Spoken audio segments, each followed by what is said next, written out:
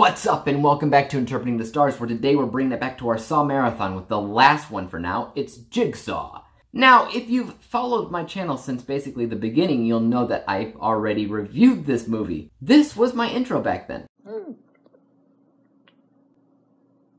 Hello, David. I want to play a game. As you can see, I have glued your mouth and nose shut, closing out your breathing passages. For years, critics like you have been spreading lies about movies, never giving them the credit they deserve. The game is simple. Rip your mouth open and tell the truth about my movie. Refuse and suffocate to death. The choice is yours.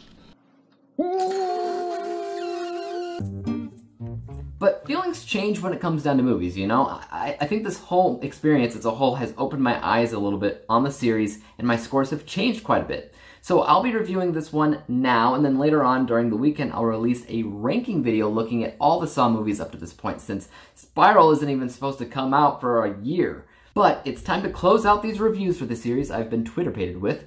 Let's get cracking. This review is brought to you by the word of the day, Twitterpated. Infatuated or obsessed. Jigsaw tells the story of yet another Jigsaw trap that shows up 10 years after the serial killer died, leading homicide detectives to believe that possibly John Kramer faked his own death. The voice on the tapes and the blood under the fingernails of the victims all forensically match John Kramer. But how can it be? The biggest thing about this movie is I think it mostly went back to the basics. Yet it sort of still operates like a bloated Saw film and tries to connect the events of this film to everything before it. But if you're paying attention to the other Saw movies and how Jigsaw acts in those films, you'll notice that John Kramer's ideologies are back and secure in a place you want them to be in Jigsaw. Throughout the series, Saw 1 through 7, his ideologies just kept diminishing more and more. Victims were getting less and less intelligent and more forgettable. Jigsaw made traps that made it impossible for everybody to survive, which is what he's all about. If he makes a trap inescapable, then he turns into the murderer that he claimed he never was. Jigsaw brings it back to where I'd say Saw 2 or 3 were found, so it's still Gore City. The twists and turns are still pretty intense. The victims make sense for Jigsaw. The way the film interweaves with the others isn't plot hole-centric, but rather much more straightforward and simple. Most importantly, he is allowing his victims the opportunity to save themselves. Everyone in this film has the chance to live. That's good. If I had to pick one Saw movie that this mostly reminds me of, I would say Saw 2 for a variety of reasons. For the group going through the trap after trap scenario with twisted escape room mechanics, as well as the twist. That was somewhat reminiscent of Saw 2 if you think about it. I'm actually really glad I saw this movie as part of a marathon because Saw 3D was barely a Saw film. It lost a lot of the spirit that the series began with at that point, and visually speaking, it just didn't feel right, it didn't look right.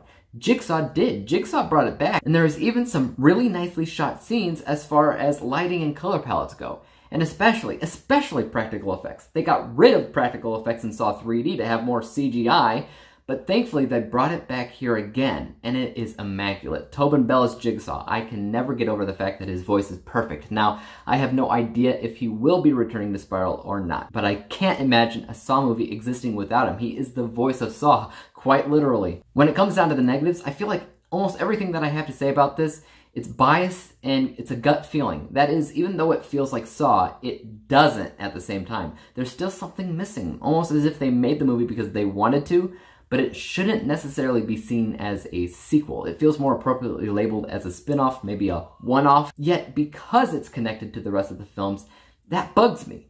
I mean, it takes place 10 years after Jigsaw died, and nobody is mentioning Detective Hoffman. Why? We never even saw that character die. It's presumed, sure, but deaths that are presumed almost always come back in the series and explain further. So because it wasn't, I was left wondering why they ignored his existence altogether. I mean, think about it. Hoffman goes missing. Even if he dies, that's not even important because Jigsaw died. That didn't stop the cop from thinking it could be him back from the grave. So even if Hoffman died and all these new traps start getting set up, why wouldn't one cop, one detective, think about Hoffman, the most recently known Jigsaw killer? Why not bring him up at all?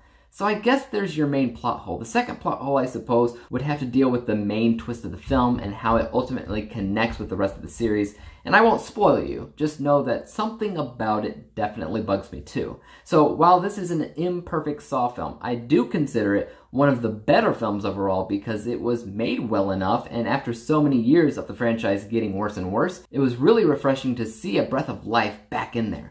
Looking at my final score, I can see that in general, this movie was made well and was mostly entertaining regardless on how much it feels like or unlike the existing franchise. That unbiased score is 80%, and because it's just a nice, refreshing feeling to see the series again, and because it brought it back to a familiar place, my bias score is 86%, averaging out the two scores to 83%, 83 out of 100 possible stars, granting Jigsaw with a letter grade of B.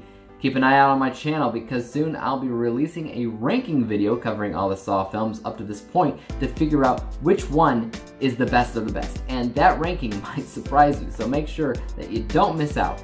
Like, subscribe, and hit the bell to be notified when I come out with that video. Until then, let me know your thoughts on Jigsaw in the comments down below. Did you think that this breathed new life into the series? Did you wish that they made Jigsaw 2 instead of Spiral to continue the story here? Let me know down below, and I'll see you on my ranking video. Peace!